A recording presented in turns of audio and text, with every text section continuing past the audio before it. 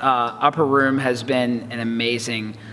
experience for me to grow my faith because it gives me that opportunity to worship, to kind of just go anywhere I want and just spend time with the Lord, and also to hear from somebody's testimony, to see what they've done in their life, and just, you know, listening to somebody speak, like that's an act of worship in itself. Like, and it's really cool because worshiping is just giving the glory to God, and whenever somebody gives their testimony, it's giving the glory to God, and when you're worshiping, it's giving the glory to God. And it's so amazing at Waynesburg because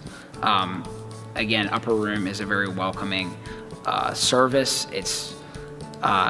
engaging, at least for me anyway, as in, like, the Lord loves to just work during the service, and it's just a place that I can come and just worship openly without any judgment and